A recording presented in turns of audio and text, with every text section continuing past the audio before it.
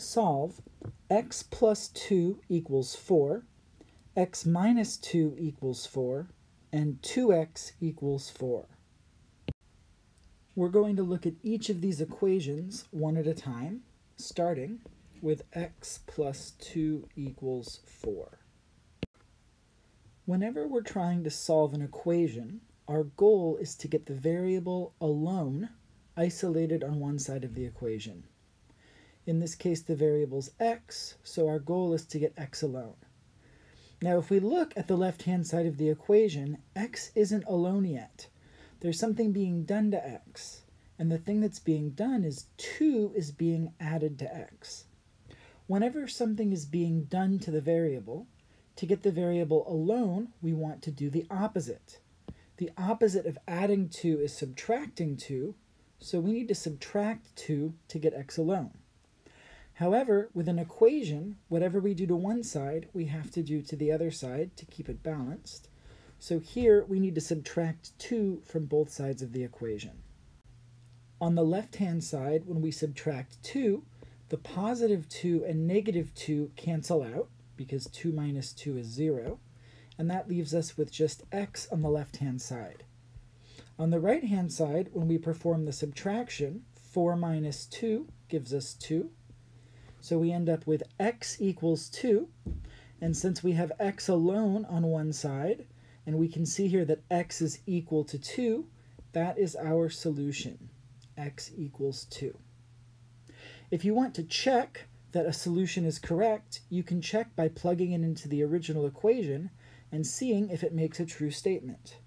We're going to check all 3 of these equations just to make sure. Let's look at the original equation, x plus 2 equals 4. Well, here our solution was x equals 2, so I'm going to plug in 2, or substitute in 2 for x, and that gives us 2 plus 2 equals 4. If we add 2 plus 2 on the left, 2 plus 2 is 4, so this gives us 4 equals 4, which is a true statement, so we know that we've solved the equation correctly. If we had gone through the process of checking and we got something that wasn't true, like 3 equals 4 or 8 equals 4, that would tell us that we made a mistake and we have to start over. Let's look at the next one, x minus 2 equals 4. Again, our goal is to get x alone on the left-hand side. In this equation, the thing that's happening to x is 2 is being subtracted from x. The opposite of subtracting 2 is adding 2, so we can add 2 to get rid of that negative 2. But just like the last problem, whatever we do to one side of an equation, we have to do to the other side. So we need to add 2 to both sides of this equation. When we do that on the left, we're left with just x, because the negative 2 and positive 2 cancel. And on the right, when we add 4 plus 2, we get 6. So our solution to this equation is x equals 6. Let's check to make sure that that's correct. The original equation was x minus 2 equals 4. If we substitute in 6 for x, that gives us 6 minus 2 equals 4. And if we evaluate the left-hand side, 6 minus 2 gives us 4. And since the left and right-hand sides are equal, we know that this is correct. And so our solution was the correct one. We're going to do one more. Let's look at 2x equals 4. In this case, just like with the others, we want to get x alone, but in this case, the thing that's happening to x is that it's being multiplied by 2.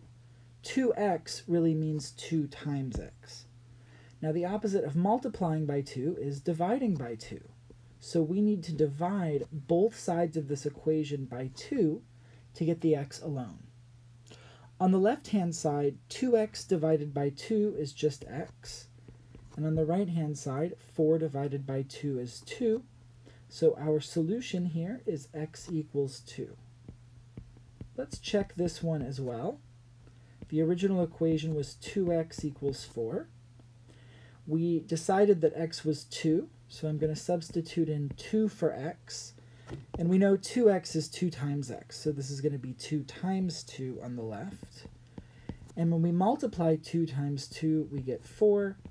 And since 4 is equal to 4, we know that this is the correct answer. In each of these problems, the goal was to get x alone. However, the steps that it took to get x alone were different in each problem. In this first problem, we needed to subtract 2 from both sides to get rid of the 2 that was being added to x. In the second problem, we had to add 2 to both sides to get rid of the 2 that was being subtracted from x. And in the third one, we had to divide both sides by 2 to get rid of the 2 that was being multiplied by x. So in general, to figure out what to do when you're solving an equation, you need to do the opposite of whatever was being done to x. These equations each only took one step, but we're going to see many examples coming up that take multiple steps, and we'll discuss strategies for solving those.